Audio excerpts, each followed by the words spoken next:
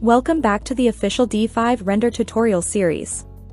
In this lesson, I'll introduce you to the general rendering workflow of D5 Render. From preparation, to rendering, to your final output.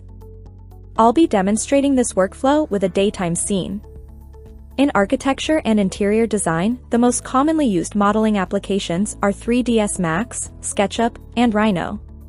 In this video, I'll be covering the D5 workflows for 3ds Max and SketchUp. Let's start with 3ds Max.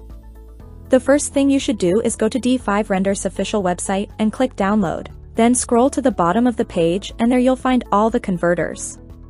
Download and install the D5 converter for 3ds Max. When the converter has been installed, you can see D5's toolbar inside of 3ds Max and you can start D5 directly in Max using Live Sync. This converter is also capable of syncing cameras and lights, polygon reduction, and converting Max models to SketchUp SKP models or D5 Render D5A models. D5 Converter for 3ds Max enables designers using Max to move their workflows into D5 Render with ease. Next up is SketchUp. To download the converter, you can refer to the same steps for downloading D5 Converter for 3ds Max.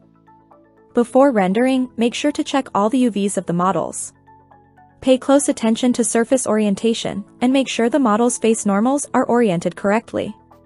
You also need to avoid using models with broken or overlapping surfaces. With all the models checked, let's get started. Step 1. Start D5 directly using the D5 Converter for 3ds Max or SketchUp. This is a quick and easy step, but remember to save your D5 file right after D5 is started. Step 2. Create at least one camera in D5.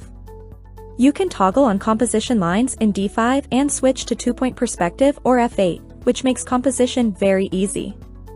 Step 3. Adjust the natural lighting. If you are rendering a daytime scene, you should pay attention to the sun and sky. D5's default environment is natural enough to deliver an incredibly immersive scene. Step 4. Creating artificial lighting. If you are rendering a nighttime scene or one of an enclosed space, you can add artificial lights to the scene. D5 comes with a large selection of lights for any of your lighting needs. Step 5. Adjusting materials. D5 Render uses the PBR, physically based rendering, material system which is now widely used in the gaming, film, and television industries. We'll learn more about it in Lesson 5. Step 6. Post-production. You can adjust the exposure, contrast, saturation, and many other image parameters in D5.